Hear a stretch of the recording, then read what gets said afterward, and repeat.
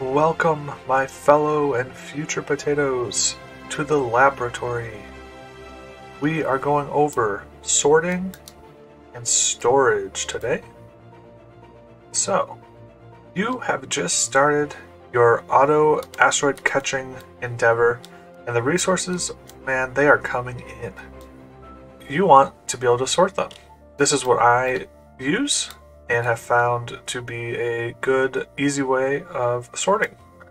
Your resources come down the line and into your pushers.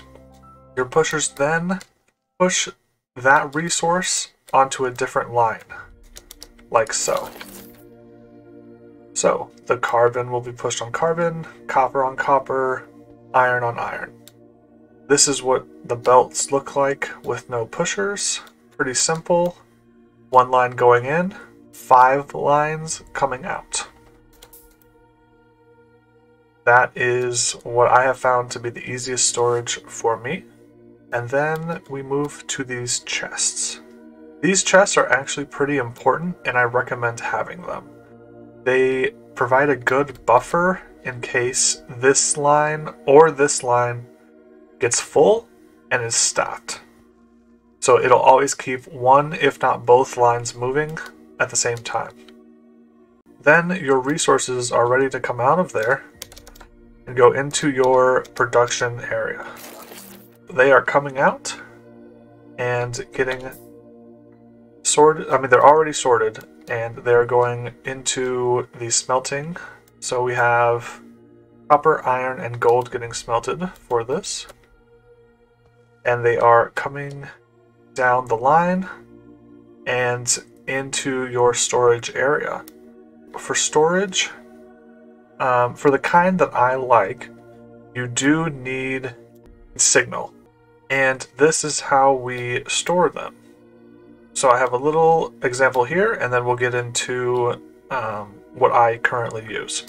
You are using an inventory sensor to identify what is in a storage and how much of it is in a storage. And then you connect it with a decider to decide if that resource is going to flow or not. So one thing for this, the line, this block should be facing towards the storage. Otherwise, no matter if the pusher is active or not, the resources will continue. So just remember that one. So to set this up real quick, let me actually take some dirt from here. We will do it here, and we'll do it over there too. So your inventory sensor. It does not need to be next to the inventory. It can actually be pretty far away. So we'll just put it here. We'll put the decider next to it, and a pusher block here. So we are going to click this to pick your device, and we're doing dirt.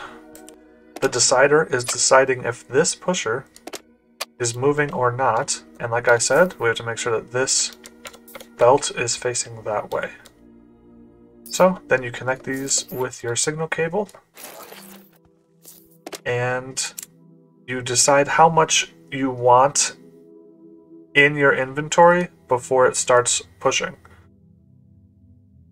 Oh, no, sorry, greater than. So if your inventory has more than 1,000 dirt, it will start pushing it into your next area. If it doesn't, it'll stop. So if we put 1,010 dirt in here, it'll push the 10, and then it will cut it off. Just like that. You have exactly 1,000. You have 9 here because it stopped 1. So that is how I like doing the storage. Now we'll get into the building store or base warehouses. This is my current setup for storage, and we will go through it right now. So you will need, first you'll place down a filter and your pusher. That pusher block does need to be facing the other way. You have the filters there to make sure the resource you want is exiting the port that you want it to exit. We have iron, copper, and carbon. Iron, copper, carbon. That is filtered. All right. So then we go up to our network here, and you do have to have line of sight with these blocks. It can't be blocked by anything else, even railing. So we want to get our deciders hooked up. One, and that is iron, I believe. 2, copper, and 3, carbon. Make sure you are getting the pushers. The filters will just not filter then, so you don't want that. So let's just do 20, 20, and 20. So, you know, when you're building, you will want more than these 20 resources in there. But for this, it will work. The reason why we didn't have a base warehouse here is because you do need that line of sight. For the third one here, it will not go through this even though you can see it. So then we pick our inventory sensor, pick the device, and click the resources that are inside of it. So it's going to be iron, copper, and carbon. Now we can go ahead and hook these up like so.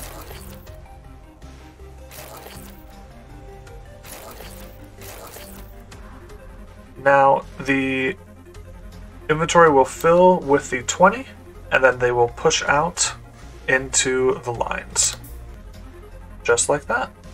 You'll see that it will keep that exact number, and then these can be used elsewhere in your production line or anywhere else you might need them. But that will keep a good buffer for your resources.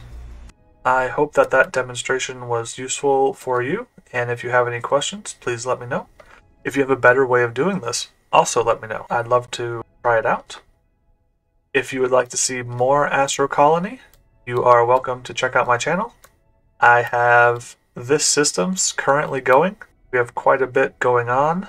You can see all my sorting going on under there, into my lines, and finally into the storage system that we just went over. So, I hope that you all have a fantastic day, and if you would, please like and subscribe. I'd really appreciate it, and I will see you in the next one.